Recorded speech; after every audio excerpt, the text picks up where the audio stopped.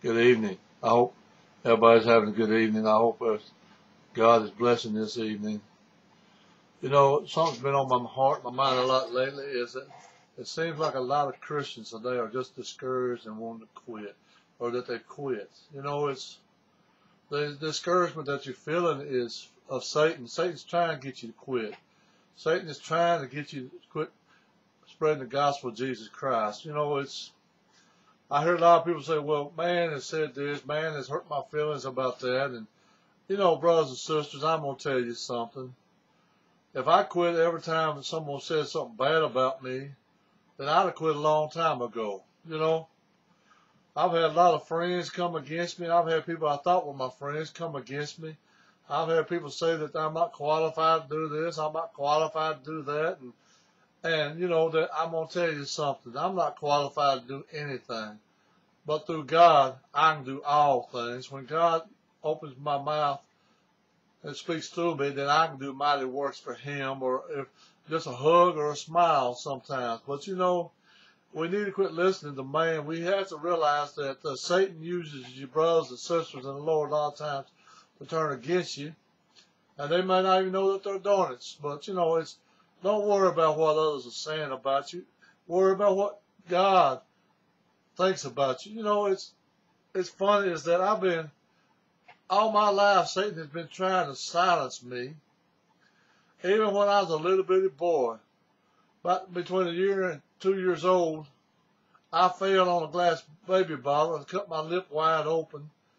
And it wasn't sewed up right. I mean, cut it completely in two right down through here. It wasn't sewed up right, and the muscles on my left side of my face I couldn't use properly, so I couldn't speak plainly. You see, Satan attacked a little kid, trying to keep him from one day spreading the gospel.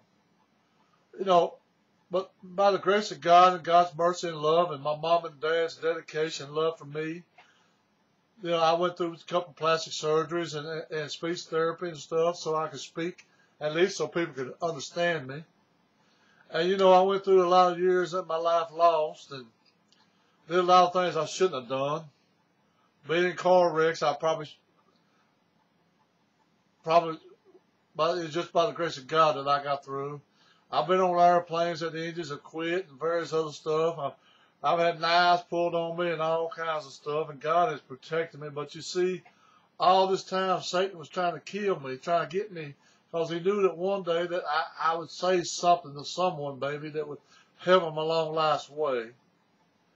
You know, even when I got saved, I mean, Satan been after me. You know, my oldest son was beaten viciously one time, and his face all swollen up, and had to have surgery on his face, a broken jaw or jawbone or whatever, and cheekbone, and he's got tungsten in his face now. But you know, that evening, I'll never forget. I was sitting there on the couch beside my son, him in the recliner. His face was all swollen up, and he was in pain, and you know, I was doing work for God with young people at the time, and God was blessing the ministry, and I told God, I said, God, I quit. God, I quit. I'm not going to do this anymore. God, if this is a way that I'm rewarded, I'm not going to do this anymore. I'm through, God. And God came to me and said, how about my son? How about my son? At least you can recognize your son. My son was innocent, completely innocent. My son that his own mother couldn't recognize was beaten so badly.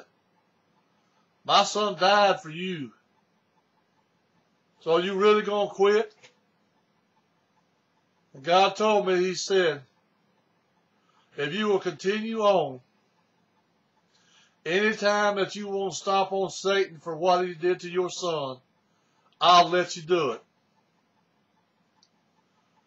And for a while, I was stomping on Satan all the time, telling everybody about Jesus, spreading the gospel, doing a lot of ministry work and stuff. And then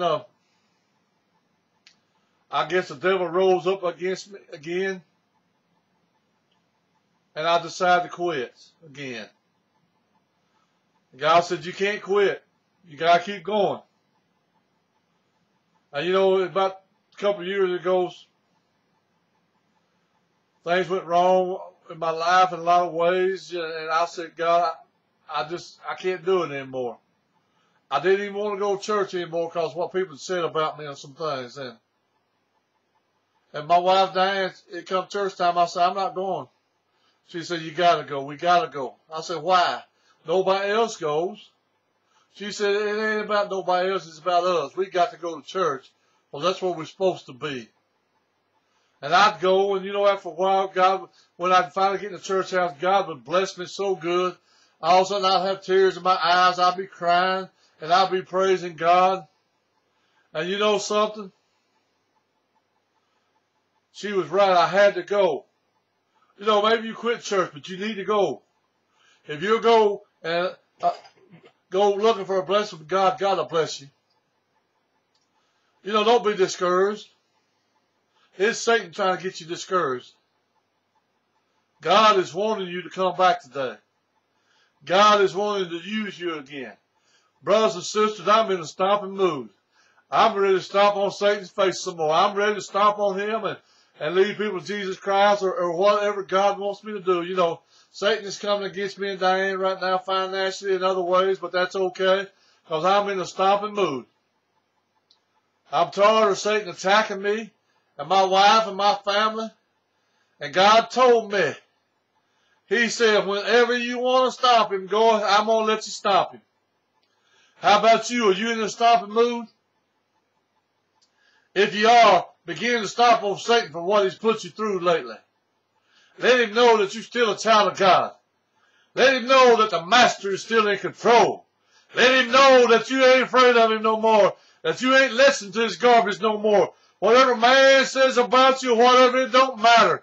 It's what God is going to use you for. It's what you need to do.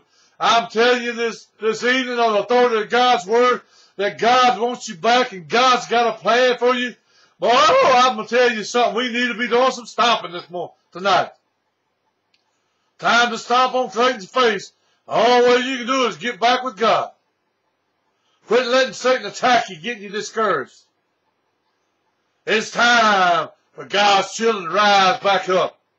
It's time for God's children to be in the church house, being blessed. It's time for God's children to quit feeling sorry for themselves because Jesus Christ died and took all of our sins on the cross of Calvary so that we could go free and that we could do some stopping.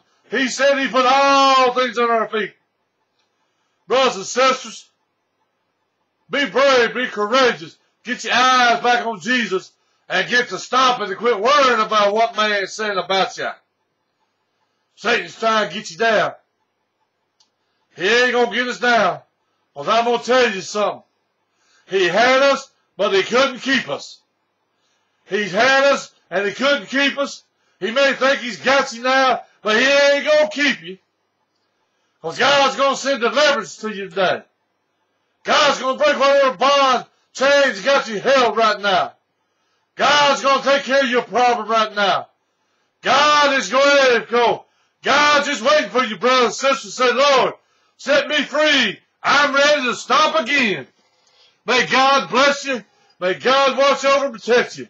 I'm thankful that I serve a Savior that I can feel. I'm thankful that I serve a Savior that watches over and protects me.